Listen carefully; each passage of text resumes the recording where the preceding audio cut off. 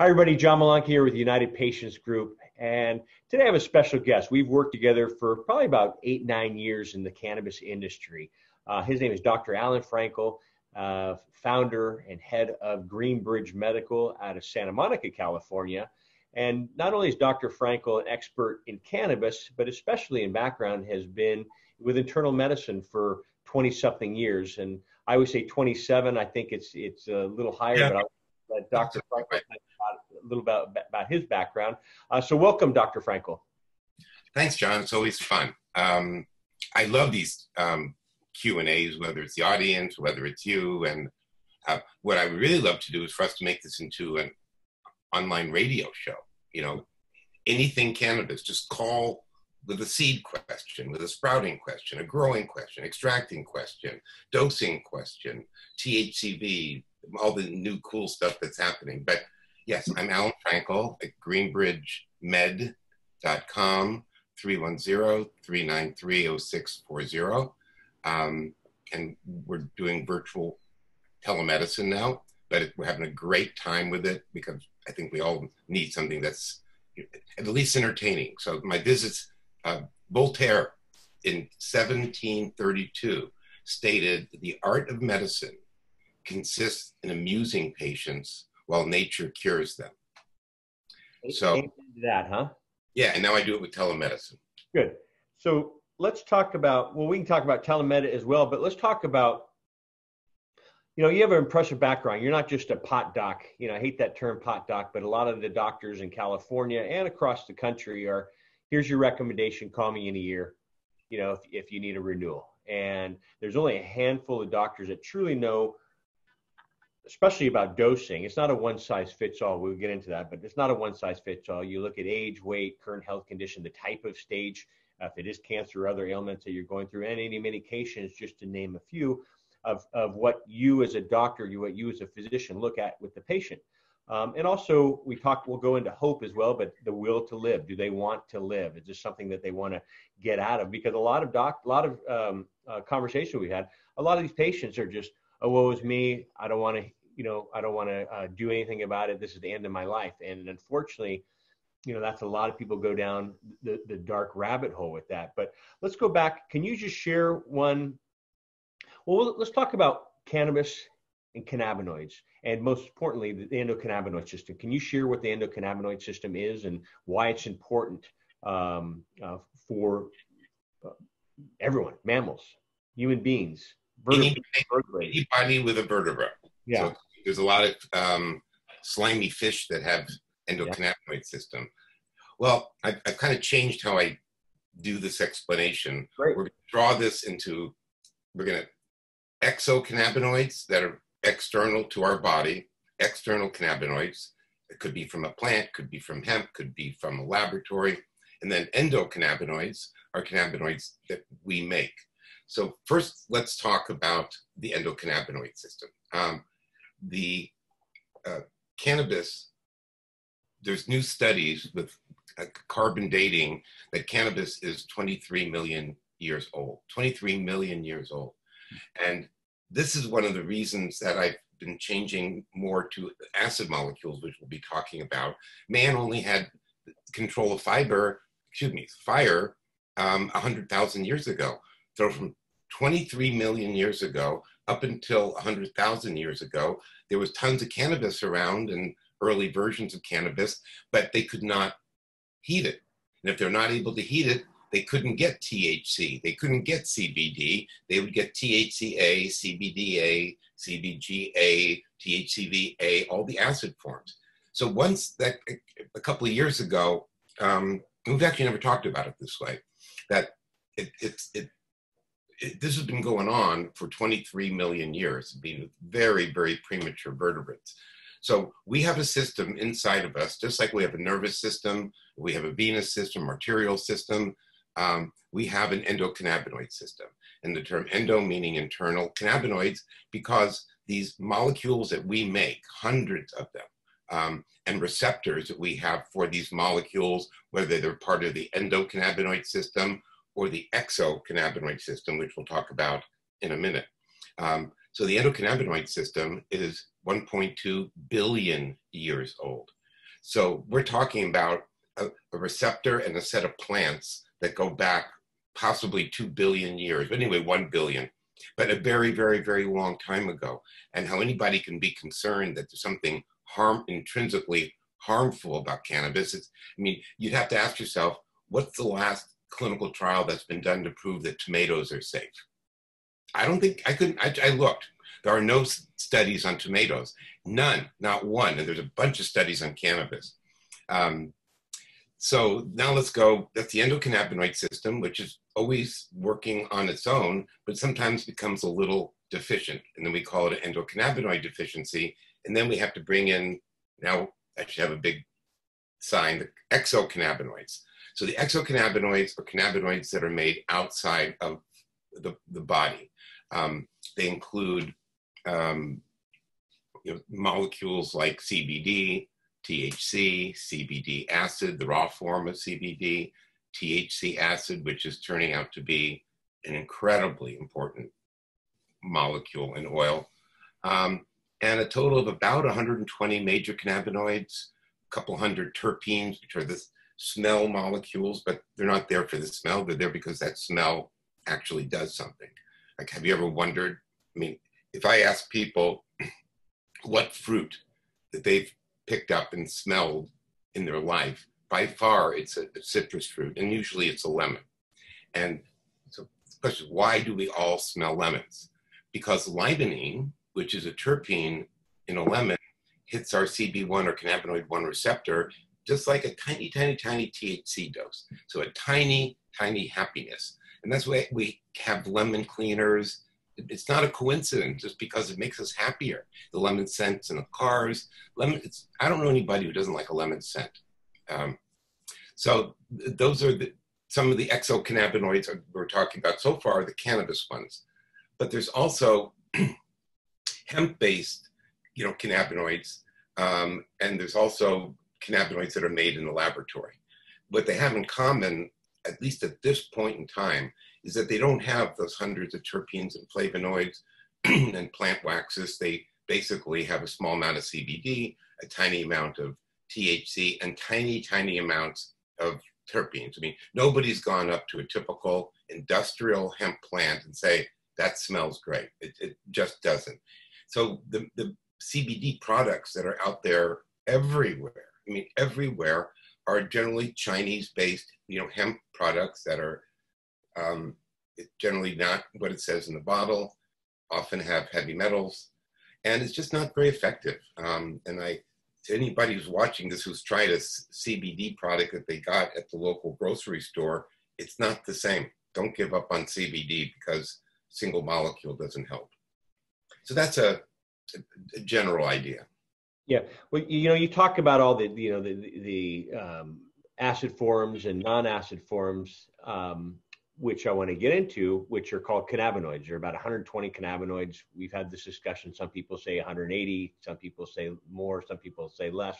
And the reason, because more are being introduced each and every day, or discovered. I mean, just like THCV, no one knew what THCV was, 2 years ago, 3 years ago, and it still hasn't even really hit the market.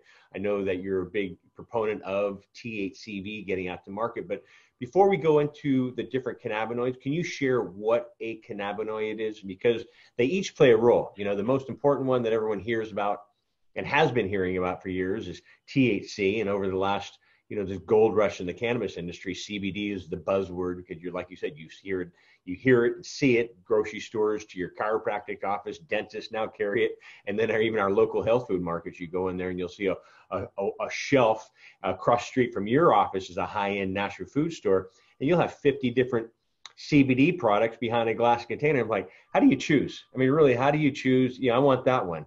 And so can you talk about what are cannabinoids and how each plays a role? And a lot of patients, I'm certain you get this as well, is, Dr. Frankel, I don't want to get high, so I want the medical part of the cannabis plant, not the recreational part, which is totally incorrect. And so can you go into that? What is a cannabinoid, how they each play a role, and how important THC plays a role in a lot of ailments that are out there, certainly cancer, and we'll get into cancer shortly. Let's talk about CBD, THC, and THCA, at least as an introduction. CBD and THC, I mean, first of all, THCA, THC acid, is just the form of THC before it's heated. So if you take some raw buds, cannabis flowers, and you don't heat them, it's virtually all THCA. And we're doing a test now on some extracts that were in storage for a year and a half that we have the certificate of authenticity for, and that somebody came across a liter of it. So we're going to send a couple cc's off for testing. That will show us how much actually decarboxylates over time. Because Meshulam has been talking about this, that how do you deal with acid molecules if it's constantly changing? Well, I think it's probably more constant, but we'll know in a week. We'll know in a week. I think it's probably more constantly changing, where THCA on the vine, ultimately gets picked, harvested, dried, and then if it's smoked or baked, the THCA in the bud from the heat turns to THC, or it's made into an extract. It could be either, depending upon the plant, could be a CBD extract. It could be a THC extract. But when we say CBD extract and THC extract, I'm talking about CBD with hundreds of other molecules. And how many hundred? We don't know. And the reason we don't know, I just verified this a couple of weeks ago. There is truly, at least according to Dr. Jeff Raber, who I think is respected by everybody, there is no lab in the United States, other than at the University of Mississippi, where we could take a tincture that you buy, or a capsule like this, that has oil inside of it, and be able to test what the terpenes and the flavonoids and all those other molecules are. They can only test cannabinoids. And to me, this is going to be a huge thing. I mean, I plan on being the troublemaker myself. I'm going to go buy a bunch of products, take the labels off, somebody names them and puts them 1, 2, 3, 10, and then we'll send them to El Soleil in Mississippi, and we'll see what the THCA is and THC, and we'll see what happens over a year and a half.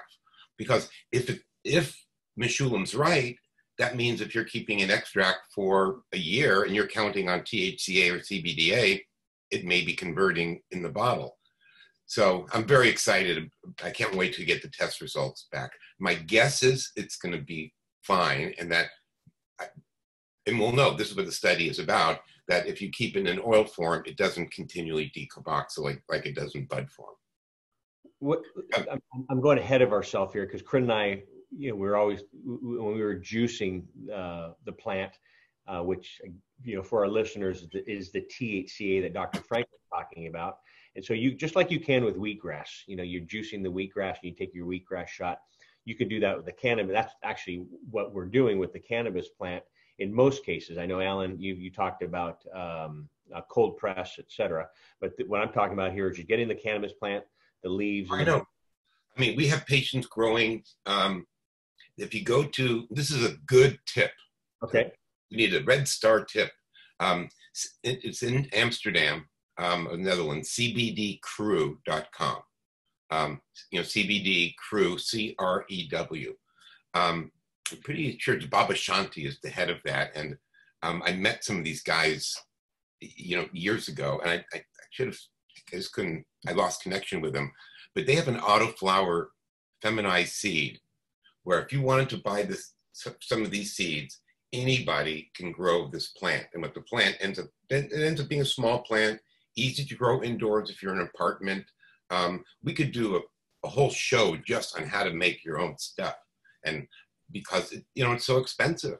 But if the cost for even like full cancer medication is maybe 3 seeds a month, $15 and some dirt and some water, because the vast majority of people can't afford these cannabis products. So much to the dismay of the dispensaries that I work with, I'm giving out this information. I mean, because even if everybody were rich enough to be able to afford this month after month after month, a lot of people can't. And this is going to be a way people can start making this stuff at home. It will be pressing, decarboxylating, everything. Well, I think everybody, with what's going on here in the world, I think a lot of people are feeling more comfortable to stay at home nowadays too. Well, stay at home, just stay safe and grow. Stay safe and grow. Why not, huh? I think that's what our goal was, is to just be self-sufficient on our land, grow our fruits and vegetables, grow our cannabis, and live a happy, healthy life. That's a journey. We're putting our seeds in the ground this week. Yeah. Or we can go around town like Johnny Appleseed did, and started planting cannabis seeds around the country. Let's go back to cannabinoids before, because I think it's a major part of the chain link of leading on to treating ailments, and what you do with your patients, and why you choose certain cannabinoids for certain patients and certain ailments. So can you give us like a clip note version of what a cannabinoid is? I know you mentioned cannabinoids, but what they are, and how each of those plays a role. THC with cancer, CBD with stopping the spread, THCA with inflammation. And can you go into a little deeper into that? Well, it turns out that first of all, the plant has become very, very distorted over the last 50 years, 60 years, 70 years, because people in the 50s and 60s, like people like me, we were looking for a certain effect. And if our guy, his name always ended up being Jerry, I don't know, would bring by some it was kind of legal then. It was before Nixon. So no, it wasn't a big deal. And the truth is, I really didn't smoke back then until I was 49, because I want to be honest about that, but pretend that I did. So if I went and called Jerry and he came by and he handed me a sample and I lit it and I didn't get stoned, I didn't know that it could do anything else, right? None of us knew that it could do anything else. Maybe Meshulam knew. So I would reject it. And then he gave me something that I really liked. It had more THC in it. So the higher THC strains got rewarded by them being sold more, so they got grown more. And over years, since you can go through a generation in cannabis in 5-6 months, over 5 years, you can have very, very different plants. So the plants went from being 1.5% THC to being now, I just saw one the other day, 27% THC, and I've seen 30%. That's potentially dangerous. That level of concentration, if somebody doesn't know what they're doing, you could end up in the ER, not because you're sick, but because you feel you're going to die. So the cannabinoid THC, these are, I should get a chart in your office. You normally have the chart in the wall, and you can point here. Look at yes. Yeah, I could make that as a background. Yeah, there you are. And my face will be going like this. Yeah. So the cannabinoids used to be 1 to 1 to 1 to 1. Everything was small amounts and about the same. And the 4 major cannabinoids, as it turns out, CBD, THC, THCA, and CBDA, and this is what our cancer regimen is, because all those molecules have been shown to treat pain, to treat poor appetite, to decrease nausea, and kill cancer cells. And the acid molecules, there's more and more and more information on the anti-cancer effects, and also the neurological benefits of these acid molecules. And when you think about it, this was the type of molecules that man was using for pre-man for millions of years. So for a number of years, I kind of discounted the acid molecules because there was no evidence, but there was no data on them because it's very difficult to make THCA in the lab. It's unstable. But that's what Meshulam says, which I'm sure is true, but we have to find out how unstable it is. And I can't believe nobody's done this. I can't believe I haven't done this test. So we'll know in a week. Well, that's something that Corinne and I were looking to do, is juicing, and that's what I was getting at, and I lost train of thought there, is juicing. And anybody wants to start a business out there, I think juicing, and see how long the juice is bioavailable. And you go to your health food store, you're getting your juices. Sometimes they're up there probably for a week, and we're still buying them. how long will the THCA acid in that fresh squeezed juice be fresh enough where you still have the benefits of that? And so I think, maybe you and Jeff could try that while you're out sampling or testing these products to see how long, after 2 days, 5 days, 7 days, does it still stay as potent as it should be. I love that you're someone who knows cannabis. You know what? I didn't get in.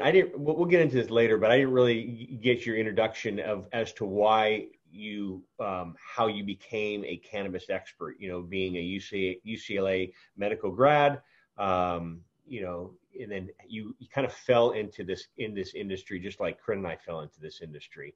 I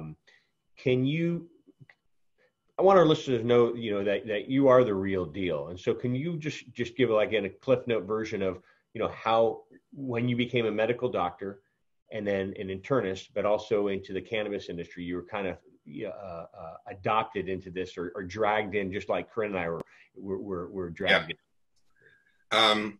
Well, in 1999, I was 49, and I had a viral infection in my chest.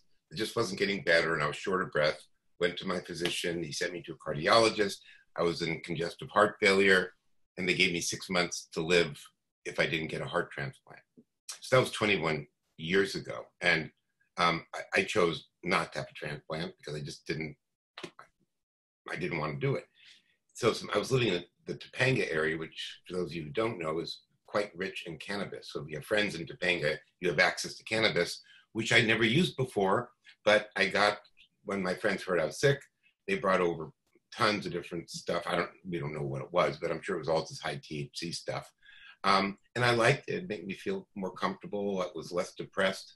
But in 5 weeks, without even thinking about it, I ran up my flight of stairs, which I hadn't done in months. And then I was like, whoa. And anyway, my heart was healed. And if you look up now THC and congestive heart failure, there are a bunch of studies on THC benefiting congestive heart failure. So it's quite possible it was the cannabis that saved my life. But regardless, my changing didn't depend upon that. It intrigued me. Then I started reading, and I started reading a lot, and that's what hooked me. And when people say there's no data, and this was 21 years ago. I mean, then there was a lot less data now. I mean, there's a lot of data. And when you look at, when people think, oh, there's no future in cannabis, well, why are I don't know of any university that I've had any contact with that's not working on cannabis. Israel just spent I think $500 million just on cannabis and cancer. I mean, you don't have this happening at every university if it's nothing. I mean, the pharmaceutical companies are going to look at this, and it's not going to be, I don't think, CBD, THC stuff that they come out with. They're going to come up with molecules that interact directly with their endocannabinoid system so they can patent them. They scare me to death. They scare me to death. We have these plants that work great. I don't do anything any longer, not much anyway, in my kitchen sink, but I could grow a CBD plant in my backyard, extract it myself, dilute it, and even without testing, I've done it so many times, I could make up a 20 mg per ml CBD solution that would be so much better than Epidiolex. And now, of course, we're using labs and lab people, but it's not that complicated. It's just a vegetable. Well, you say that the pharmaceutical companies will be, they're already here, they're already doing it. So we already see that it is something that is staying around and has been around, as even you mentioned 23 million years ago. And that was the first description I've heard you talk about of why they didn't smoke it, because they hadn't discovered fire yet. That makes sense now. I have another story similar to that. You know how everybody talks about everything happening 6,000 years ago? It's like Cannabis 6,000, the Bible, Dead Sea Scrolls. The reason everything was 6,000 years ago is that's when man learned how to write. Before that, they couldn't document it. I mean, they were smoking for those 94,000 years. I mean, they were smoking, and it was definitely a male-dominant society. I don't want to make any comments on that, but there were benefits of being Neanderthals. I think people have, well, I wonder, did Neanderthals have guilt? Did they have guilt? They had guilt feelings or hope Well, I don't feelings? know. They probably didn't. They probably didn't know how to write it down to express it to their therapist of what was going. So let's just try this. So let's talk about. You talked about cancer a minute ago with the 4 cannabinoids. Cancer has affected both of us in different ways. My beautiful wife Corinne was diagnosed with stage 4 pancreatic cancer, and she passed in end of 2017. We're in the industry. We live a healthy life. We know the knowledge of the cannabis plant. We know the knowledge. We have the knowledge of health and staying healthy and what we need to do to keep this health. Why did it affect Corinne? And why didn't it work on Corinne? Because it's worked on numerous other people we've worked with. How we were kind of adopted to this industry was my father-in-law had stage 4 lung cancer metastasized to his brain. He's still alive. That was 2011. And now you, a cannabis expert, a man who knows health. He's a physician, knows about health, what it means to stay on top of his health. And you get prostate cancer. And you've had a scary year. And when I share with others about a unhealthy PSA number is double digits. Can you continue on to that story, what your PSA numbers were? Yeah, so last year I didn't feel well. And it's unbelievable that actually I didn't die from this because, yeah, I may be a doctor and I might know in theory what the right thing to do for myself is, but I'm a horrible patient. I'm a really good doctor, really, really terrible patient. So I had in the back of my mind, I had an idea something was going on because, I mean, I could barely walk. I mean, I was pale. It was unbelievable level of denial. And I got diagnosed at the end of November with stage 4 prostate cancer. I was wondering why I was having pain when I was throwing a football with my sons. And it was because I had a metastasis in my shoulder, which that one freaked me out. It was like right here. I think, oh, that's cancer. But it was like all over. And the treatment that I've used is hormonal blockers and cannabis. I just saw it. I had a follow-up last week, and my regular doctor is at home, so I saw one of his partners, whom I've known for a long time, and the lab came back a few days ago, and so she was looking at it and scratching her head and looking at me and looking at other lab, then printing out stuff, and she finally said, "What else are you doing? We've never seen this." And I said, "Cannabis." And she said, "What type of cannabis?" And so I told her that we like to use 4 different oils combined together because we're not smart enough to know if one of them is the best. And I don't think I would love to talk to somebody that knows exactly which molecule to use for which cancer, because I'd love to see that data. I don't believe anybody knows. I mean, Israel doesn't know, and I've been doing this a long time. We don't know. So what works for you, what worked for Corinne's father, having the same exact ailment may not work for the next person. That's why we include all 4 of the major cannabinoids. They've all been proven to have solid anti-cancer properties. And the acid molecules, THCA and CBDA, are much, much, much better anti-nausea molecules than either THC or CBD. So the acid molecules are really important. And again, what's cool about them is you can grow this stuff and eat it, just like John says.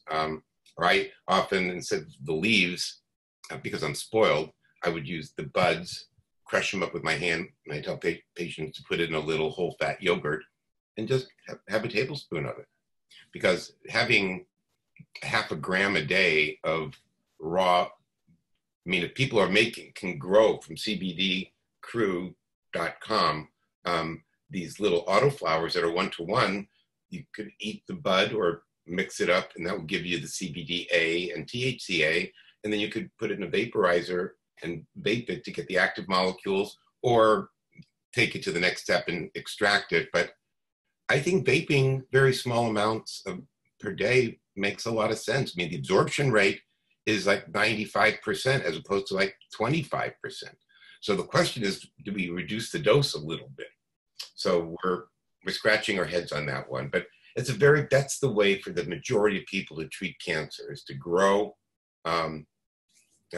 these one-to-one plants from CBD crew, and then eat half of them raw and vape the rest. You know, I don't want to give anybody false hope, and you and I always talk about hope, but I want you didn't share your PSA numbers now, what they were and what they are. Yeah. So when I get to the hospital, I mean, I don't remember the first 2 days of the hospital at all, but my PSA was 6,000. Nobody had ever seen one of 6,000, so they ran it again, and it was 6,500. It was growing. So, but now it's 0.5, 0.6, and I'm in remission, and I for sure my bones have healed, because I took a really bad bike fall a few weeks ago, and as I was going down, it was an oil slick thing. I was thinking, oh God, my hip. Nothing. Good. So, you know, when many patients, and you being an awful patient, as you mentioned, you know, when they hear those words, you have cancer, I mean, your whole world crashes. How can this happen to me? I mean, when Corinne and I received the diagnosis, it was June 29th. We were in our office planning my 50th birthday, planning our wedding anniversary. We had a 3-week trip all planned, and to get that, our doctor calls, who was also our friend, to give us those words. It's like, wow.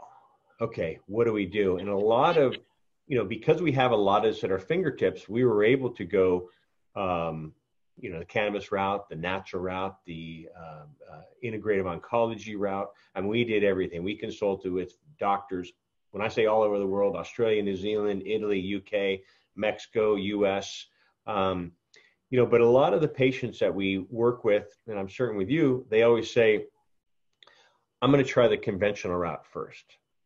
And then if that doesn't work, I'm going to use cannabis. And so can you talk about that? It's okay. You know, we're never telling anybody not to go the conventional route or not to do this. 2 months ago, I wrote a blog post just on this topic.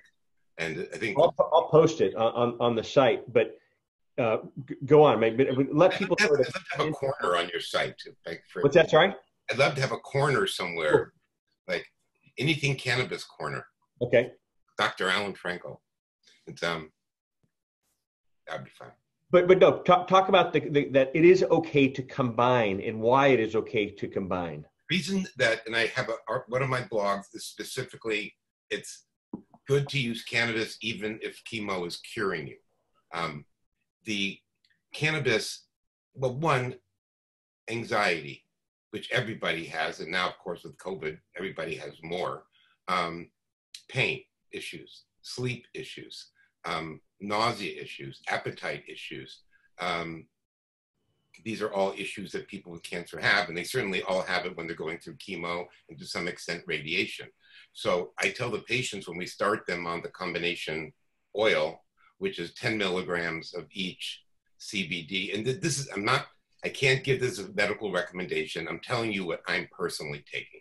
So I think that's the way. What do you think, John? That this whole thing is tricky about telling doses. This is not a medical recommendation. This is what I'm personally doing. All right, well, let's just throw that disclaimer here. You know, this is not to replace a one-on-one with your physician. If you want a one-on-one with physician, Dr. Frankel, as I mentioned, is located in Santa Monica, California. He does. Actually, now I'm just on the internet. One more time, sorry. I'm in the cloud now. You're in the cloud, exactly. How radical is that, huh? I'll use one of your terms. I'm in the cloud. But you do consult with not only families, doctors, not only here in the U.S. or California, but in U.S. all over the world too. So again, what Dr. Frankel and what we're talking about here is just expert advice, what we've seen over the years. But again, it's not to replace a one-on-one with your physician. Dr. Frankel has numerous consultations with the patient and the physician. So if your doctor's open to this, invite them in. It's best to have as much information and arsenal battling what you're going through if it's something as severe as cancer. And so open-minded doctors, I mean, for them, it's a cool free way because it's the same price. And he or she will get a reasonable reasonable introduction to cannabis, because that's part of every visit. So let's talk about what one goes through with chemoradiation, but why cannabis does help for appetite stimulation, nausea, pain, and mood. And mood. I mean, one thing that I'd like to say that I don't know how many other cancer patients have had this, but I imagine probably most of us, for the first 2 or 3 months, I would wake up in the middle of the night and thinking, oh God, I have cancer. Then I would think, no, that was a dream. And then I was a tiny bit more awake a few seconds later. I thought, no, it's real. And it was like, it's just, devastating. And you couldn't go back to sleep. And that was depressing. But I don't know why I, if anything, happier than I was before. I think it's like if you get a second chance on life, if you take advantage of it, there's a lot of opportunities there. My mother used to tell me one thing that I think is a great thing to fault your life by. If you're walking along, you're going along, it could be a real trail, it could be a project, business, money venture, and you come across a big boulder, an obstruction, something. Don't blame the rock. Don't blame that somebody else put the blockage there. Assume that in large part you got to that point because you got to that point on your own, and look inwards, don't look outward, and you will then find a path either over the rock, to the right side, to the left side, maybe pushing the rock, that will take you to a better path that you could have never thought of. It's so true. I'm reading a book right now too that is basically saying, hey, kind of don't sweat the small stuff. The sun came up yesterday, it's going to come up tomorrow. And what you do in between all that is up to you. So don't just like, the rock's in front of me, I can't do anything. I can't, you know what? Climb the rock, see other. And people always say, I don't know where to start. Just start. Corinne was like, babe, I have a list of stuff I have to do. I'm stressed. She goes, don't use the word stress. Write it down. And she goes, and where you start, just start. And I said, God, you're brilliant. That's why, women are. I can't remember who said this quote, but when you get to a fork in the road, take it. Take it. Yeah. It just doesn't matter which path it is. Yeah. It's going to work out. If it's like there's a pony somewhere, right? I think we all know that story. So it's back to the fork in road. I took my mom for a drive this last weekend, and we went up in the hills. And where do we go? I said, just went. You know what? We ended up where we were. I mean, I said, we're not, if we get lost, great. If not, and we saw an adventure. She goes, God, I would never have gone up there if it wasn't for you. And I said, Mom, I probably wouldn't have gone up there if I was by myself either. So let's go back to the. You know what Alex and I are going to do one weekend? What Alex and I are going to do one weekend, we're going to go, because LA is a car city, right? Yeah. Now the roads are all wide open, and car rentals of like Lamborghinis and Ferraris. So we're going to rent it for 4 hours and just go up the coast and just drive. You can go into the canyons and, where you do your biking. Yeah. That should be a lot of fun. Well, we get one each, or just go together? We'll go together. He'll drive. Yeah. There you go. It'll scare the crap out of me. He already scares the crap out of me, but he's a good driver. Well, let's get back on this cannabis topic here, because we can go on. But John, I think it's okay. This can evolve into like the car show thing, where. All right, so let's go on there. A birthday gift that Corinne gave me one year was up at Sonoma Raceway, Formula One cars, and I raced them for the day. Was that a Bondurant's course? No, it was just they do have actually it might have been. I did that course, and it was is that the instructor yeah Bob it was incredible. It was incredible. So if anybody wants to surprise their loved one, their spouse, or themselves, go up to Sonoma Raceway. Get into, you take a course in the morning, you're in the class, and they talk about the course and what you do, and it's speed shifting. So But we did that, and you're hitting a couple G's going around those corners, and you're down below, and it was an incredible experience. So either rent a Ferrari or Lamborghini up in the hills of LA, or come up here to Northern California and go up to Sonoma. It's definitely worth it. Live life. You know, we only have one life, and as you just mentioned, you know, you had a second chance in life, and you're going to live it. Let's go back to the topic of, you know, can I use CBD or cannabis with chemotherapy? And how do you approach this conversation with an oncologist who is anti-cannabis? Because this happens all the time. I don't want to bring this up to my doctor, but I feel when this is your health, and you should share everything that you're doing so the doctor knows, okay, we can make some certain tweaks here. Because a lot of doctors will say, you know, okay, patient X, if I find out that you're using cannabis, I'm going to have to ask you to get another doctor. And so a lot of times they say, great, it happened to my aunt. She fired her doctor. She went to someone else. You know, yeah, so some doctors have that. I mean, it's so ridiculous. It's so. But I would share with families here in California or throughout the country, legal state or illegal state, it's not illegal to have that conversation. And if your doctor doesn't know this knowledge, say, can you recommend a doctor that would? Which is why you get a lot of doctor referrals, not only here in California, but throughout the country. Say, I don't know about cannabis, but here's a doctor that I've worked with or I feel confident recommending you talking to regarding this. So with cannabis, can cannabis help with chemotherapy in battling the cancer, not only with nausea, appetite stimulation, mood, and pain relief? Yeah. So as I look back upon the last 5 years since we've gone to this multi-molecule, multi-oil concept, it's actually a very, very, very simple idea. If you go back to the plant from hundreds of thousands of years ago, it had CBD, THC, THCA, CBDA. All of these were about 1%, 1.5%, but they were all about equal. And the two most common were CBD and THC, which then meant CBDA and THCA, but at much, much, much, much lower concentrations than we have now. But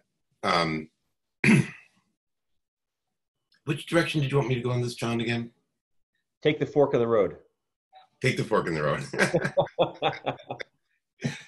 So I would say we started doing dose stuff 9 years ago. And I'd say about 7 years ago, we were starting on, if you look at a hill, on one side of the hill, we were looking what is going to help people with their nausea, with their appetite, with their pain, with their anxiety, with all the issues related to symptoms related to cancer and symptoms related to chemotherapy, including is there a way of preventing neuropathy with chemotherapy? And there is. I mean, we'll talk about this at another time in great detail, but CBD, whole plant CBD, at a dose of 30 milligrams a day, plus or minus, will, in the vast majority of patients, prevent them from getting neuropathy.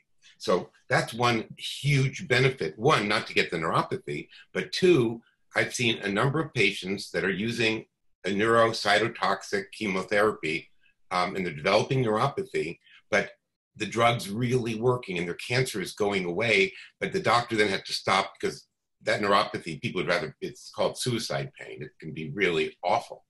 So we've come up actually with treatment that's transdermal for the pain, but it's much better if you're using the CBD, you're going to be able to tolerate the chemotherapy better and you won't get neuropathy, which is a big deal. The other thing before we go into the nausea and the more routine things is that CBD has recently been shown, and it's at least 2 studies, and I think it's 3 or 4 studies, that with different chemotherapy agents, CBD prevents the chemotherapy agent from losing its potency. Wow. Yeah, because if chemotherapy didn't become resistant, things would be way, way better. So honestly, just for that one reason, people should be taking cannabis, and it's preventing neuropathy. And the acid molecules and THC are all helping with nausea, appetite, sleep, the early morning awakening that people get when they start feeling anxious during the day. This keeps you asleep more. I have people kind of double the dose an hour before their chemotherapy or radiation, because to be a little stoned when you're getting chemo or other IV drugs, I can personally, from personal experience now, it is way better to be a little bit medicated. And it personally, I mean, I tried the standard meds, including pain meds, including narcotics, because I was having a lot of pain. I mean, a lot of pain. And I really didn't want to be on the narcotics. So I stopped. One day I was having excruciating pain, and I was seeing a patient, and I was up at the board. I was standing up in front of it, and all of a sudden this hip pain came in that felt like a knife was stabbing it. And I thought, how do I keep myself together with these patients that are in the room? And I just guts through it.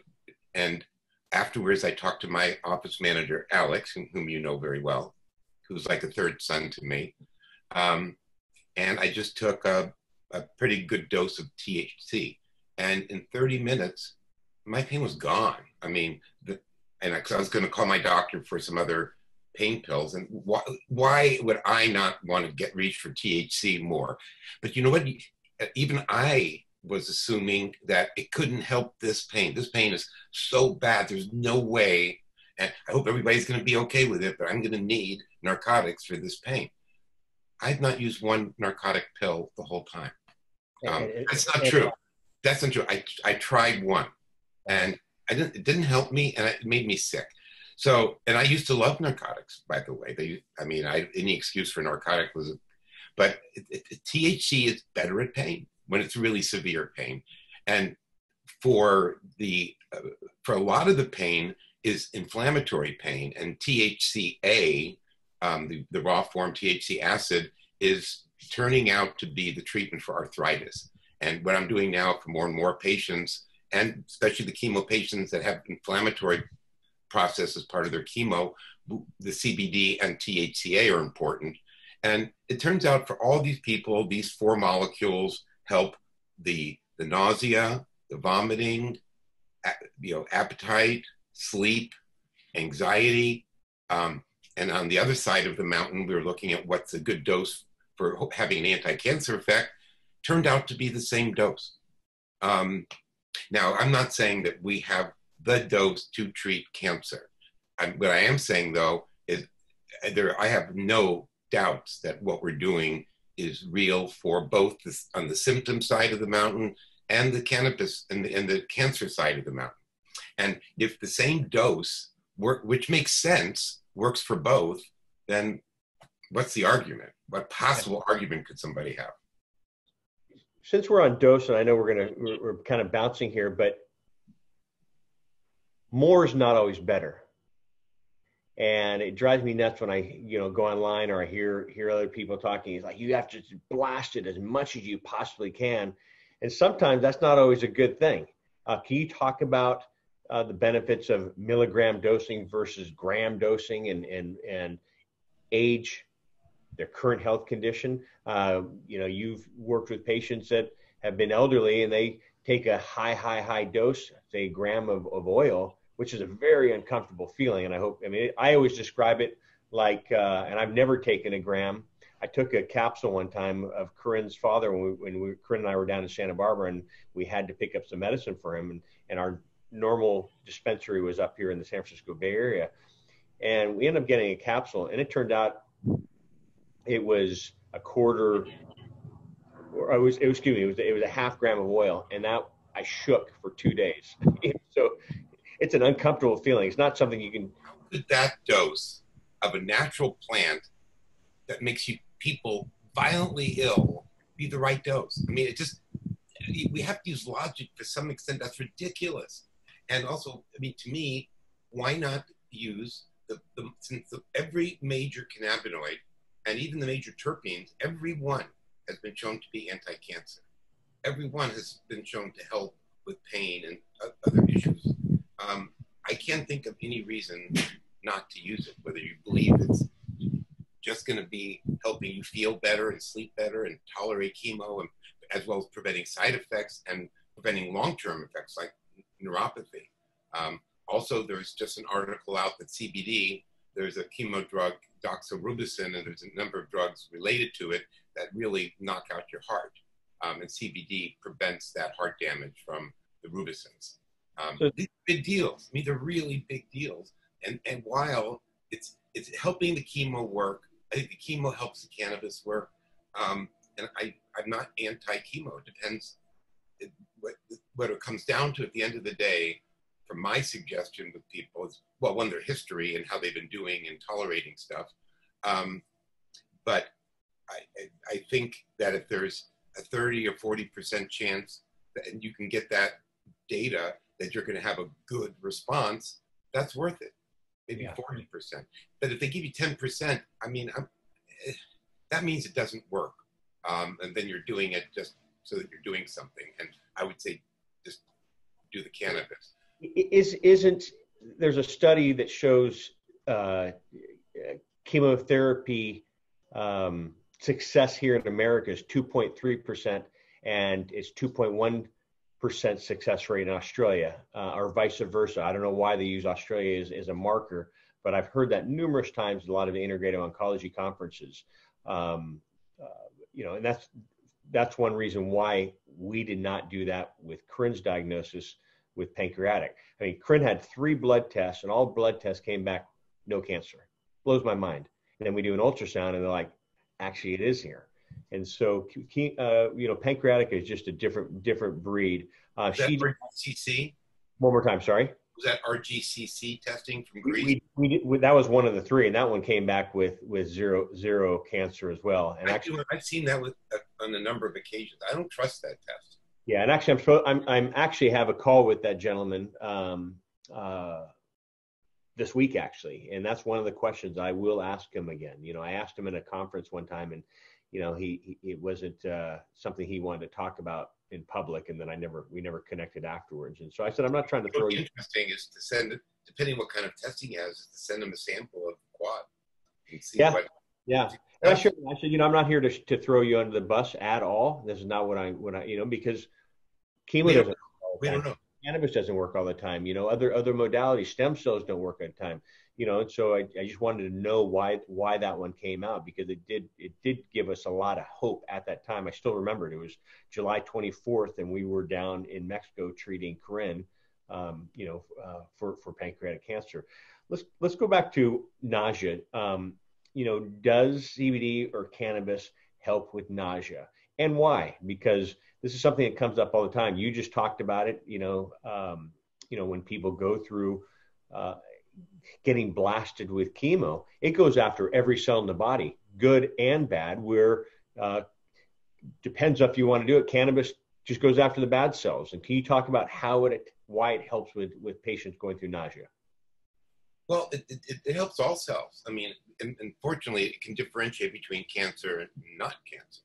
So there's a lot of different support that it needs to do in the normal cells. And because they all have cannabinoid receptors, they wouldn't be there. And even the mitochondria inside the cells, which are the energy producers, they are affected by THCA, which I think is why a lot of these neuromuscular disorders are responding to THC acid, which is, you have somebody that's been in a wheelchair for years and you give them some THCA drops and they walk.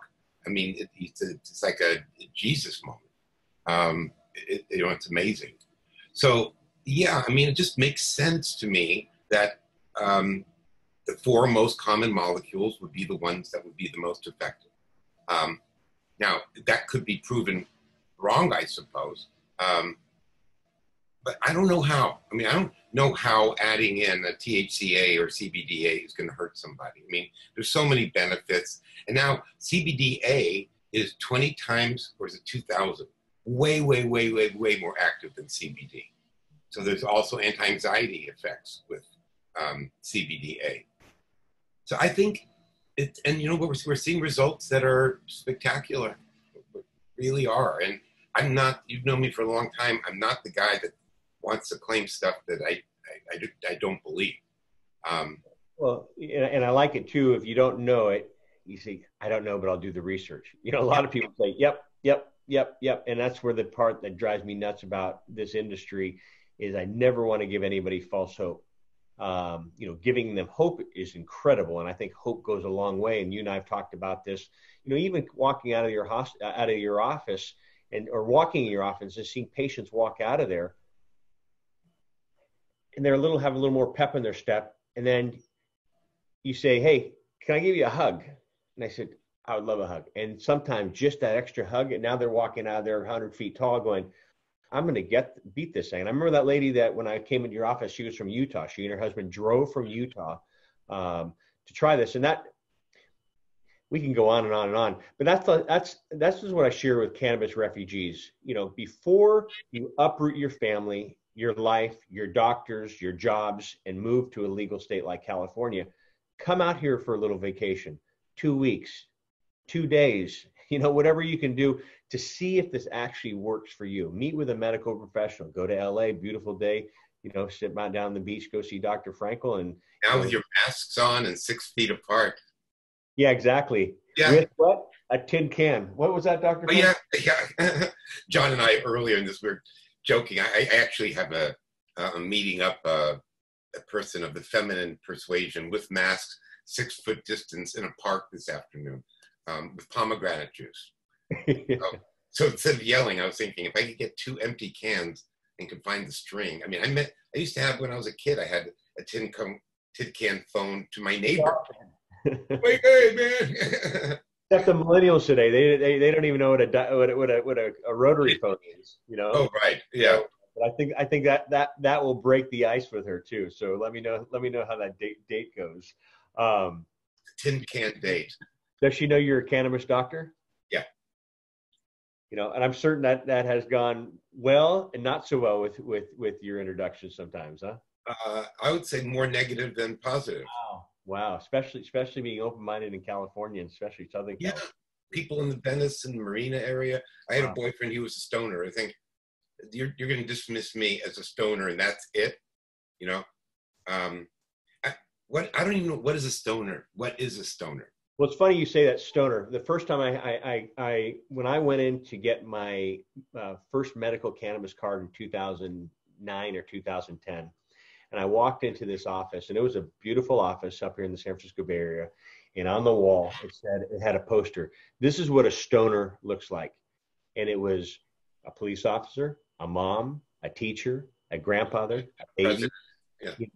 And so I was like, wow, what a great way to define that, because a lot of people have the stigma, hey, you smoke pot, you're a stoner. And even when Corinne and I started this organization, I didn't put my last name in anything. I did press releases and I just say John. And a lot of people in the industry got upset with me for that reason. This is 2010. And I would say, you know what? This wasn't my life. A lot of ex-colleagues, a lot of family members, don't know about, what we're doing. And then when Corinne's dad had the turnaround, because we really didn't know about cannabis then. We knew it would help with appetite stimulation, which is the next topic I'd like to talk to you about.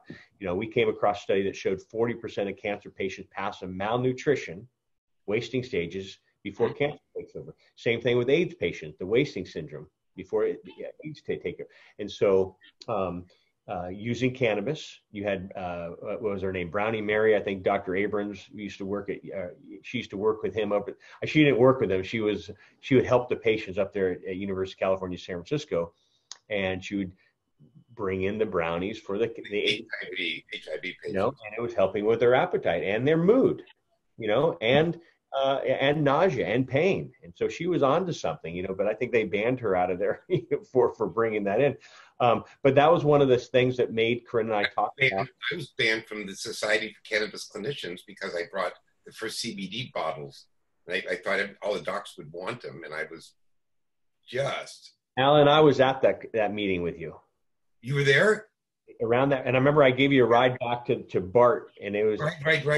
Blown away, and I was just blown away on their reaction and what they said. I was like, God, these are doctors working together, and it wasn't only with you. You would have another doctor speaking about his or her practice and what they've seen with their patients, and the other doctors are like, and I'm thinking, Come on, guys, show some respect here. We're all learning, and you're sharing your what you have seen, and what you've seen has worked in your own personal practice. Doesn't mean that it works for everybody, but you're saying, hey, I've seen this work, and this is what I use. You know, if it can help and save one person, why not share that? But anyway, appetite.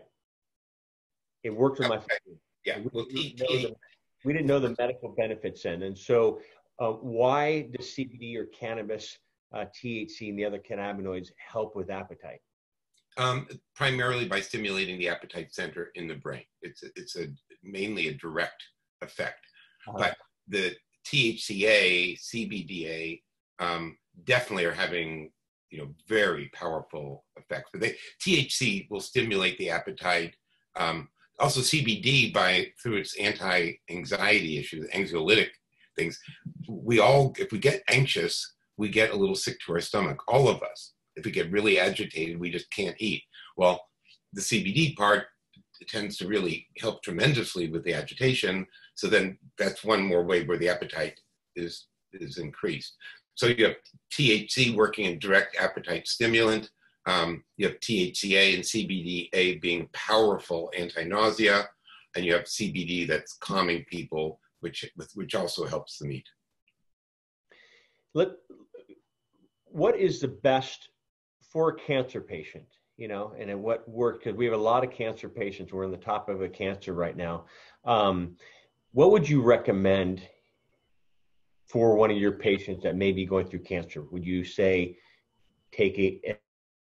Because you hear a lot of cancer patients saying, you know, this is one of our dear friends. She recently passed, my mom's best friend actually, but she was finding success with, you know, an edible, because she had never been a smoker. She's wanted an edible, and it helped with the nausea.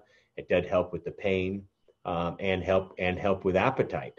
And so, do you recommend an edible versus a tincture versus a vaporization of smoking?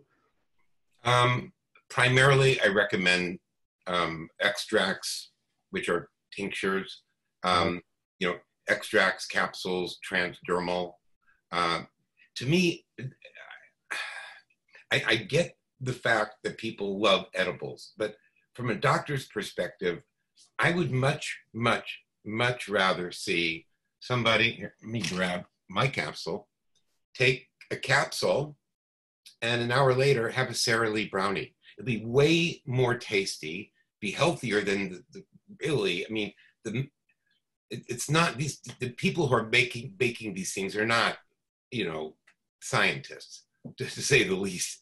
And also the heat, not so much for the candies, but for all the baked goods, you maybe decarb your THC before you bake them, but while you're baking them for the 35, 40 minutes, you're subjecting every cannabinoid to 350 degrees, which totally changes everything. And that's why it's so much heavier and so much more sedating, because there's a lot of oxidation of cannabis products. You know, years ago, I want to say like 2011, it may have been you talking about, you know, about edibles. And it's like, listen, if you want an edible, just get what you want to eat and pour your dose onto that brownie, cookie, yogurt, whatever it is, and eat it that way. And you know what you have here. This has been tested. You know this because you've eaten it numerous times. If it's a cracker versus an Oreo, if, you know, whatever, right. Just add your normal dose onto that and eat it that way, and enjoy them both. You know what's happening. You know what you're putting.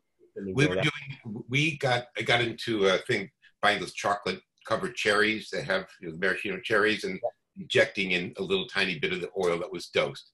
Or chocolate truffles works well. Something where you can put the medicine in after it's baked or cooked. Truffles were the best. They were great. And this was not part of any business. This was part of an afternoon of fun. Yeah. How could that not be fun? Research and development, we'll put under that, huh? R&D is right. Let's talk about the top. Well, what are your thoughts on microdosing? And I know we've had this conversation over the years. And normally you, with your quad four is what you call it. The quad four, meaning THC, THCA, CBD, and CBDA. Can you talk about that? Because I've heard you talk about 10 milligrams of each, up to 20 milligrams of each. And so what are you seeing with your patients, and has that changed over the years? Well, what's changed over the years is that we first were using CBD. Then when data came out with CBD and THC, each at 10 milligrams whole plant 3 times a day, we copied that patent. I mean, this was a GW patent that led to the trial, showing that glioblastomas benefited by 30 milligrams a day of whole plant CBD and 30 milligrams of whole plant THC. And when I saw the published article, I was thinking, first of all, I thought, oh, I'm freaking brilliant. I mean, I came up with the exact same milligram, exactly the same milligram that these guys who have billions of dollars to deal with. And so that's good for my patients. But then I started, thinking realistically, how did I come up with the exact same milligrams? Because I read their patent before they did the study, like 5 years ago. So we're getting more and more and more data with whole plant medicine in the real world as part of pharma studies. And that's where I get my data. I mean, to me, and I think my patients should want me to get my information. I mean, I'm a friend of Meshulam and that office. We've done a number of things together. I sent him all my articles. By the way, I'm getting a couple published finally. I hooked up with a group that really wants to publish a lot of case histories. And what I have are a lot of case histories. What I don't have is the time or I don't know how to format it exactly the way it needs to be formatted. So we have a bargain now. I just write it, they redo it, and then we'll publish it. Good. We're going to have a lot of publications. It just brings you back to life experience, patient experience, and personal experience of what works, doesn't work. And that's with anything in life, hey, I know where I can go shopping. I know that the food's safe or whatever you're doing. Can we talk about that all cancers aren't treated the same? What you do for prostate cancer is not what you do for a glioblastoma, and as well as treating a pediatric cancer patient up to a geriatric cancer patient. Well, to be honest, I know people would like to hear that we're so smart that we know exactly what to do for this cancer and that cancer and this person. There definitely are a number of individual differences in administration, timing, but overall, to me, I don't know which one of those 4 oils is going to be the best for that cancer in that patient. So this is just cannabis. When we have enough THCV, which has also been shown to have really positive anti-cancer effect and neuroprotective effect, add that in. We're going to add that in. It'll be a 5-drug thing, and that probably take another year before there's enough THCV to use for that. But I'm going to be adding THCV to my regimen in a couple weeks from now. And so do you include? I know you do these, the cannabinoids into your system. Do you take other daily natural supplements, vitamins, other types of oils? Yeah. Tom's there. Well, vitamin. Yeah.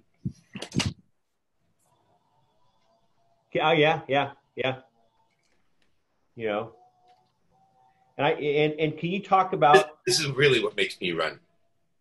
I run Rayovac batteries, and I suggest you get a pack now. This is COVID safe. COVID safe. You have outlasted the Energizer Bunny, huh? Well, what happened is I ordered an oximeter because I got sick but that still hasn't come. I have to cancel it, but it needed AAA batteries. The batteries came. So I have all these AAA batteries, and do you need any? No, I have a whole refrigerator full. Thank you, though. Yeah, and everything's a plug-in now anyway, too, But I have a handful of batteries around the house, or flashlights around the house that don't work, so they do need the batteries, So I'll tell you, for my grandkids, I only get toys that are rechargeable through USB. That's it. Why is it? You have these extra flashlights around the house for emergency purposes, and when you go to use them, they're dead. They're drained. And so I spend more money on batteries that I put in flashlights that I never use that that are just sitting there. And I mean, I kid you not, I'm like, doesn't work. Let's put another some more batteries in there. And then I'm like, cool, it works. Go back, a month, 2 months later, try it and it's out. You were talking about, we don't know. And hopefully one day it'll get to the point where you say, you have prostate, take this. You have pancreatic, take this. You have glioblastoma, take this. We're doing a little study with prostate cancer. I've got 7 patients now who are in their mid to late 60s with very, very early prostate cancer. They have PSAs of around 10, 12. They've all seen urologists, oncologists. Everybody just wants to wait and do nothing. So when they came in to see me, I thought, well, this is an opportunity to try something different for a few months and see how they do. So what I'm doing with these people, I just have some early results, but is I'm just putting them on THCA, like 10 milligrams 3 times a day, 10 to 15 milligrams 3 times a day. And one, which I wasn't surprised at all, is that THCA for both men and women really helps with urinary frequency and getting up at night. I mean, I used to get up 7 times or 6 times. I get up once at like 4 in the morning. THCA is amazing for the prostate. And we have 2 results back where these guys have gone and gotten follow-up since going on just THCA. In both cases, again, this is early, but in both cases, their PSAs dropped substantially, and their urination decreased substantially. Yeah. So this is an opportunity to see, what about just using THCA by itself? I mean, that would save a lot of money.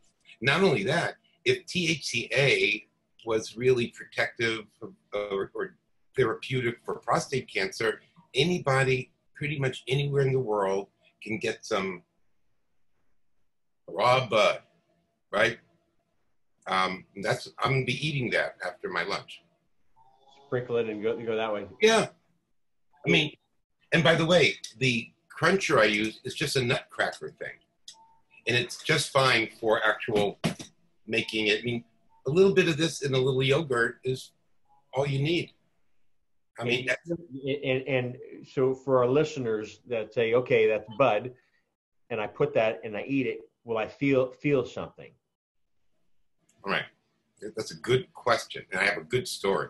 Okay. I had a patient, I don't know, pre-COVID, who I was talking with, and we're talking about THCA and that it's not psychoactive and raw bud is not psychoactive. And she said to me, "Oh, Dr. Frankel, I must disagree." And I said, "Oh, what happened?" She said, "Well, I took some bud, just a little piece, a few months ago, and I was stoned for 2 days." And I said, "Where was the bud?" And she said, "In the garage." In the garage. "How long has it been in the garage?" And she goes, let's see, Billy left for college. You know, that time, it was like 15 years it had been sitting. So over time, if you just leave it, it's going to convert to THC. And that's what happened. So I think we mentioned earlier, but we're doing a very, very, very simple study. I just called the owner of one of the collectives and got some stuff that's just been, by coincidence, just happened to be sitting for 1.5 years. We'll send it off for cannabinoids. We have the certificates of authenticity from when it was tested 1.5 years ago, and it's the same batch. So, do you need some? Because when Corinne was ill, I grew about 6 plants in our backyard, and it produced a lot. And we would juice. And right when I was getting ready to take it down is when she passed. And so I have stuff, I kid you not, that's 2.5 years old. Would you like to do any tests? It was some beautiful stuff, but 2.5 years old. And I've given it to friends, and they say, this is incredible. I like the feeling of it, but it hasn't been stored. I just put it's in a... Right. I need about 2 pounds to do a test.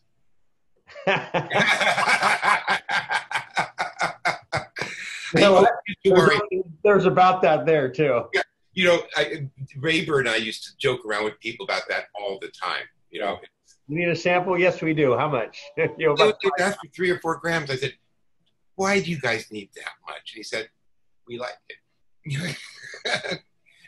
So, I mean, if anybody's surprised that I have cannabis here, they should. You're foolish. I mean, this is my life. It's my love. It cured. It helped.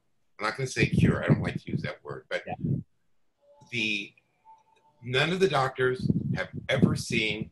Now, let's say my PSA gone from 6,000 down to what they said it was going to be with 200. My mindset would have been, cool, 200 is like nothing.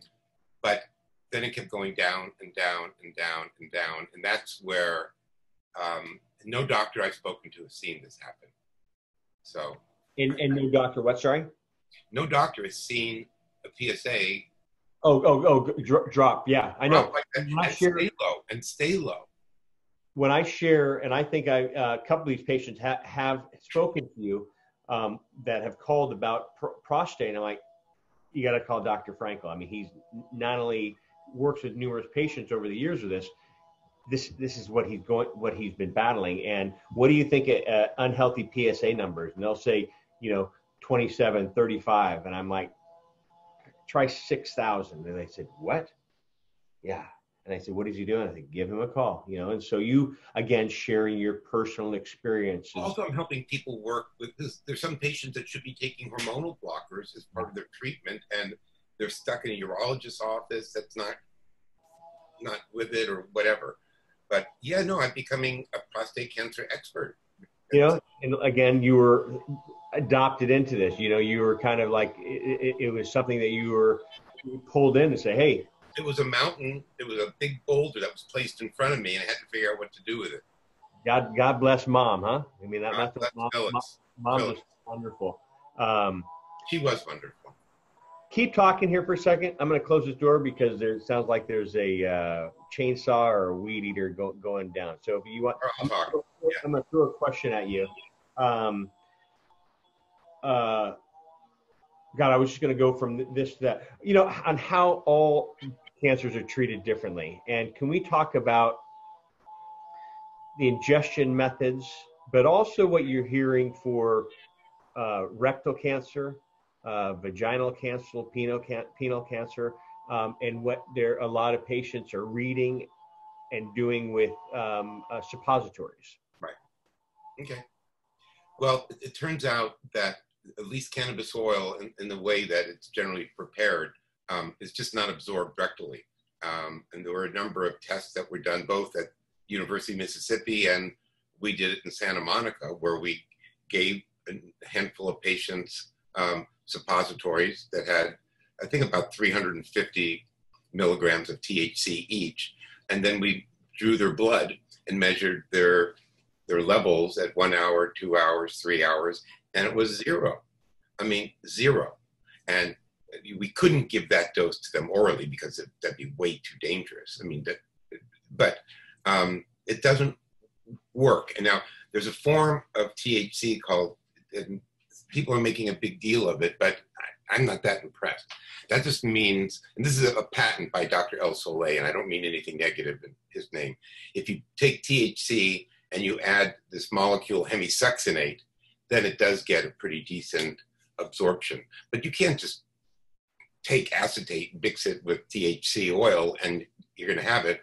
We're working on a different way, which is similar to the transdermal treatment for neuropathy, where there are excipients that will help vaginal absorption, rectal absorption, and mixing them in. And we finally did one that we couldn't, because of Ramadan, if you can believe it. Because of Ramadan, we couldn't get the testing done at University of Mississippi because Dr. El Soleil is Egyptian. And last year, we're doing some blood tests, and he sends me a note that is one of the funniest notes I've ever gotten in my life. He says, Dr. Allan, you're an Egyptian thing. It was a phone. Dr. Allan, I'm so sorry I didn't get back to you. I was at Ramadan. And I said, you know what? I hear that all the time as an excuse. Anyway, he's awesome. And he's willing, when we started drawing blood and sending it to him in the University of Mississippi, I didn't have any issues with that. It's legal to send blood, even if it has cannabinoids in it, it's legal. But then he said, it would be great if we could get the oils that I said, so you want me to send cannabis oil to the University of Mississippi, the National Institute of Drug Abuse. And I mean, I remember this conversation so well. He said, yeah, Allan, you think I'm trying to capture you? And I said, okay, fine. So we started sending him the oils. And we had a little, by the way, in case somebody's listening to this that would like to donate to a very good project, we need to, with all these products, we need to figure out how to get a lab going that will test them properly and will test a final product. I mean, if this were a bottle right here, an invisible bottle, and you knew precisely what terpenes, flavonoids, waxes, everything are in it, and what concentration, and like limonene, X nanograms per ml, we'll know what that is. It's, when I was talking to Dr. Raber, to me, it's unbelievable.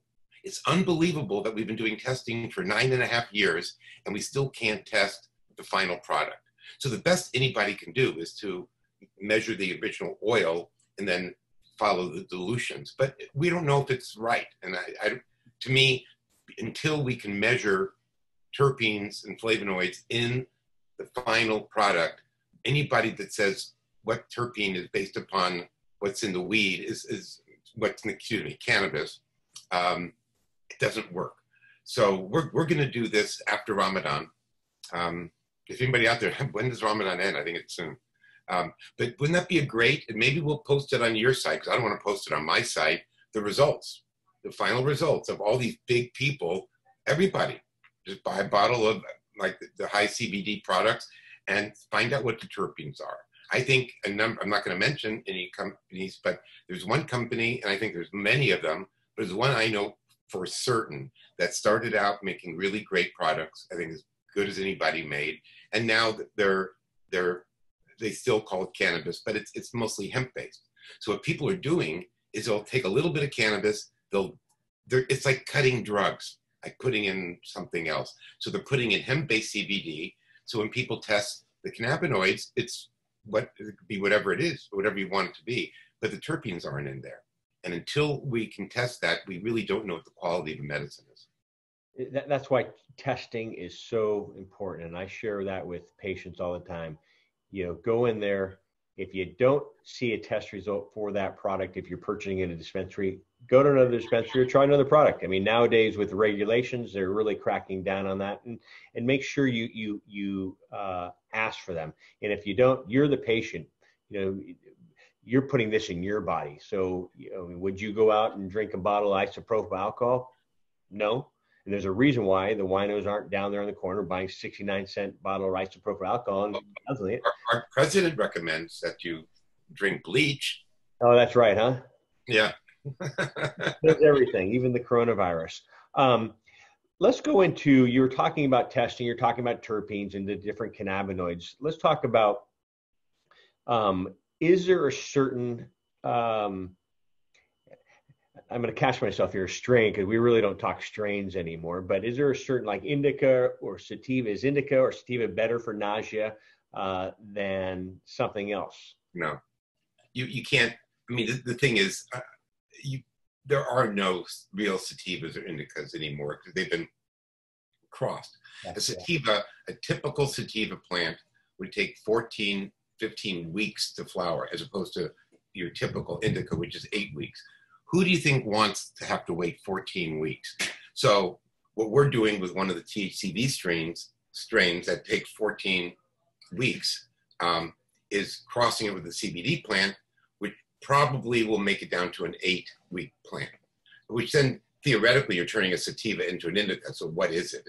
It doesn't matter. It doesn't matter. What matters is what the chemistry is. That's what matters. You know, you mentioned sativa and indica. Like Corinne's father, he had a heart arrhythmia, you know, so he had to stay away from any upbeat stuff. And back then, you know, it was like coffee. Yeah. Up then was keeping him away from a sativa strain for that purpose. And again, everyone's different. When he would use a sativa strain, you would see a change in his reaction to that. And so we didn't have labs back then. It was the blind leading the blind. We had trial and error, knock on wood. Thank goodness we didn't have any. I think I've come up with a reasonable idea to explain what's going on in the dispensaries with the sativa indica thing. Okay. Because no matter how much I'm going to say, look, these are all crossed together and we don't really know. At the same time, if you were a buyer for a dispensary, or if I were a buyer, that'd be fun, buyer of a dispensary, I would have a group of people try every strain. Now, some are going to say this is more uplifting, and some are going to say this is a little bit more sedating. So the sedating ones get listed as indicas, and the more uplifting ones as sativas. So I think that's actually helpful information. I was telling people up until this past year that it doesn't matter at all because we don't know about sativa and indica, but we do know that this strain for the majority of people is more uplifting. We don't know why, but if we could check all the molecules inside, we would. I mean, when I was in Meshulam's lab, he showed me his list. This is on paper. Dr. Meshulam, it was thumbtacked to a wall, and you could tell the paper was years old. Every time they found a new cannabinoid or terpene or flavonoid or wax molecule, they wrote it down on this paper, and it was now, when I was there, it was 999 unique molecules they've isolated in cannabis. I mean, now it's beyond that. That will go on the Christie's market down the road for $1 million, like a John Lennon, Paul McCartney, song written down on a napkin. So that's a great story. Well, that's why I stole it and put it in my pocket. Okay, there you go. It'll be on eBay, right? Like with Tom Brady's jersey. One thing you're talking about, letting all your employees try that, if you were in the dispensary. I still can't wrap my head around the cannabis cups when they award, this is the number one bud in this, that was submitted. I understand wine tasting, spit it out, but how do you tell, is this over, a year process, or is it over the weekend where they got, okay, that's Allan's. Yep, that's a 9. Oh, that's John. Okay. And then what's your name again? Yeah. Now they go down 5 more. So how do you actually know, and how are they testing this? I mean, that's when I always say, oh yeah, we're cannabis cup winners. How? I mean, I don't understand that. It's pretty political. Yeah, like a lot of stuff in the industry, but that's the one thing. How could everybody agree that this is the best strain here at this? Yeah. I don't go to those events anymore. Yeah. I'm not going to learn any. I don't tend to learn very much. It's not worth the time. Well, I think it's a fun getaway. And if anybody has never, it is, and they have a lot of cute girls there. Definitely interesting. I mean, you've. I remember with Mike Hyde one time we were in Colorado, and he went down. He was, talking about the Cash Hyde Foundation and pediatric cancer, and he went through, and he's an incredible, father, but also incredible man, very knowledgeable, but very personable. And he went up and down. There were hundreds and hundreds, and Chris and I were following. He had a bullhorn, and he just went through, and he said, "Where are you guys from?" And it was amazing to see how many people from around the country and around the world came to this cannabis cup when cannabis became recreational legal in the state of Colorado. And, it changed a lot of people's lives. It brought down a lot of stereotypes, but also broke, that it is helping. It is medicine. And I remember when Corinne and I got into this, and Corinne was like, "Come on, is this really medicine? Is this really medicine?" And she started doing her research, and this was before we really got into this, and she realized, oh my gosh, why isn't everybody taking this? You showed me all your vitamins and supplements. I tell people all the time, treat it as a vitamin or supplement. You don't have to be high to have the results. You can take the THCA. Nutrient. It's a Sorry? Nutrient. It's a nutrient. It's a nutrient. Nutrients. And so the answer, your question, you asked me about, a few minutes ago, you had one question. Oh, well, it's gone. That question, yeah. Yeah, I think this show dialogue, we should try keep it casual enough that it could come across like the Seinfeld car show. Totally. Let's keep it that way. Talking about that. So Or I have a great idea. Let's do it in a car. you know, Let's do it in a car, go up the coast. comedians drinking coffee, and we could do it that way. It's Right. funny. I was in Boston. Wouldn't that be fun? Well, it's funny. I was in Boston, and we were talking. A nurse I work with, Beth. We were talking, and she said we should have recorded this whole conversation. I mean, we drove from one meeting to the next, and it was just talking about cannabis, and we went all over. And she's like, "Gosh, we should have recorded that." And so, but I agree with you. So you know what? Tell Alex when he doesn't want to drive, we'll get in a Ferrari. You and I will get in a Ferrari and drive the hills of LA, and we'll do a show for. Alex and I have talked about it. I mean, he's a major car aficionado. Cool. Have you watched that Seinfeld's Cars and Comedians, or Comedians? Yeah. I think it's great. And plus, the cars that he's getting, the driving, and the history of these cars. Yeah.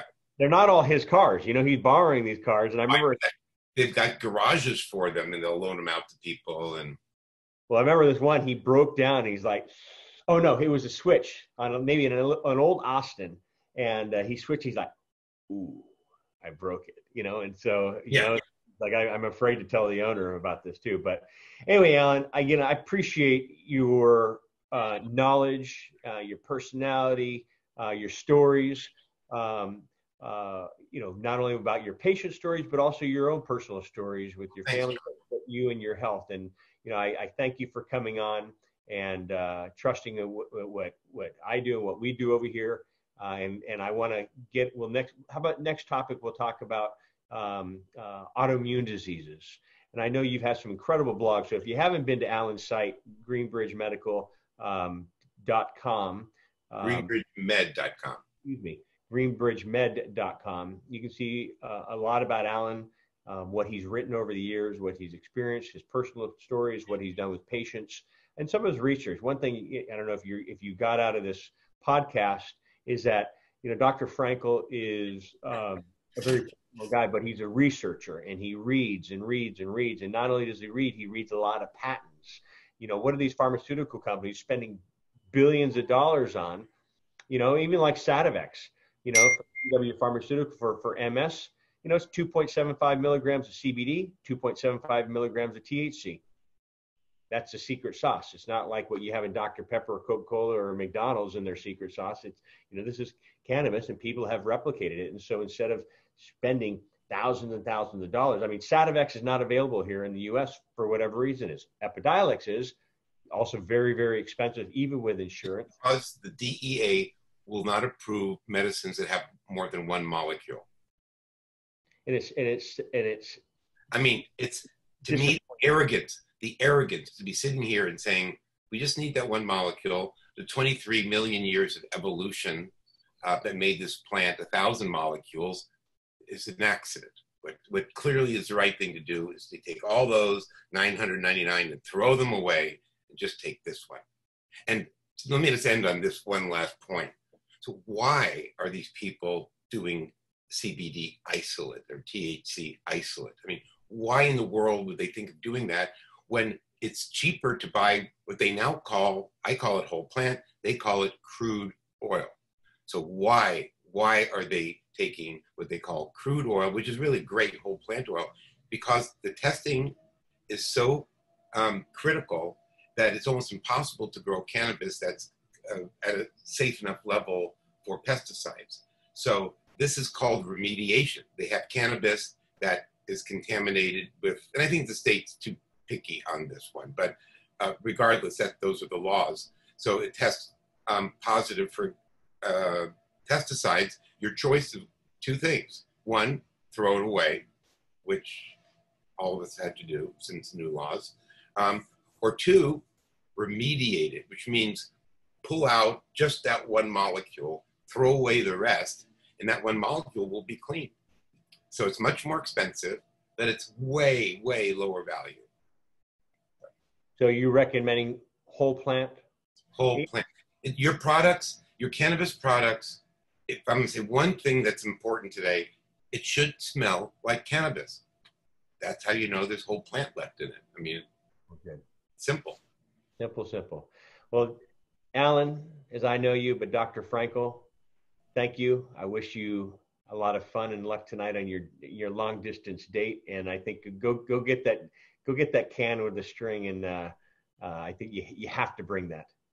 I know. I think we use cans. I have old cans of food there. There you go. Open up your cans of chili and put them in a Tupperware and do it that way. So that would be very funny. Well, I want to hear part 2. We'll get you back on the show and we'll talk about, like I said, autoimmune disease. I would like to talk about the difference between hemp CBD versus cannabis CBD. I know there's a big controversy there. I'd like to talk about RSO oil versus full extract cannabis oil, as well as dosing and why less is more. And then talking about some of the other topics that you've really hit up on myasthenia gravis is one, but also talking about athletes and cannabis as well. So, Dr. Frankel, lots to talk about. And there's a lot to talk about. So we'll get you back on here and have a great day, everyone. This is John Malanka with United Patients Group. Be informed and be well. We'll see you soon. Bye-bye. Hi, John Malanka here with United Patients Group. I hope you've enjoyed our videos. Please click like as well as subscribe to our channel here on YouTube. Also, follow us on Twitter at UPatients Group and on Facebook at United Patients Group, as well as for our podcast. Please click the link in the description below. We'll see you there. Bye-bye.